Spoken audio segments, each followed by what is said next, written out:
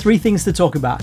Repainting in Midjourney, one of the unsung heroes of continuity and character consistency. Runway Gen-3 Alpha introduces a turbo mode, and SyncLabs, the lip sync tool, has got a new version out. I was getting ready to make a video about what a brilliant thing repainting is in Midjourney and how you can repaint jewelry and make it consistent shot to shot to shot, and hairstyles and costumes and backgrounds, and it was all looking good because I've had some great examples in the past. And then this week Midjourney updated Repaint, bundled it into a new area, that it's the editing area, and that's great, but then it doesn't work quite so well. So I was trying some examples to make sure that they were still working fine.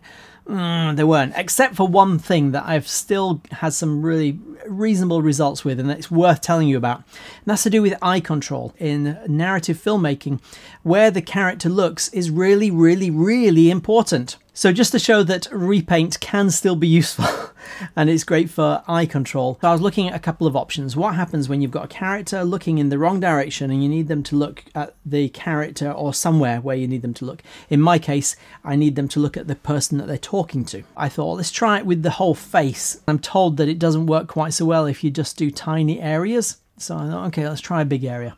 Problem is, I did this whole big area and the faces were all different every time. It was really rubbish. Now I still need the faces to look the same, so I gave it a try and I did the tiny little areas around the eyes, and I got these results. 1 in 4 was useful, and that is good. I'm grateful for that. That will work. I can work with that. If I can at least get 1 in 4 that's looking like they're talking to the same person with the eye direction. You just have to give the character a direction as to where the eyes should look and who they should be looking at. Not don't look here, don't look there. So then I thought, let's give Runway a go with the new Gen-3 Alpha Turbo mode. And it really is fast. So why would you not use Turbo? Well, the quality isn't as good. It's a trade-off. You can either have lower quality, fast, or better quality, slow.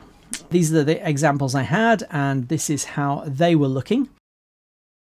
SyncLabs, since they've just updated the version of their software, I thought, let's give that a try. So I pulled in the results from my Runway Turbo experiments, and I thought, well, let's compare the bloke who was on the other side of this conversation with the results that I got from Runway last week. Stick them both together so the two of them are kind of speaking opposite each other, and it looks like this. Well, big fat hairy boo-hoo. Take a hike, little boy. You're sniffing around the wrong flower bed. Right, but look, here's the thing.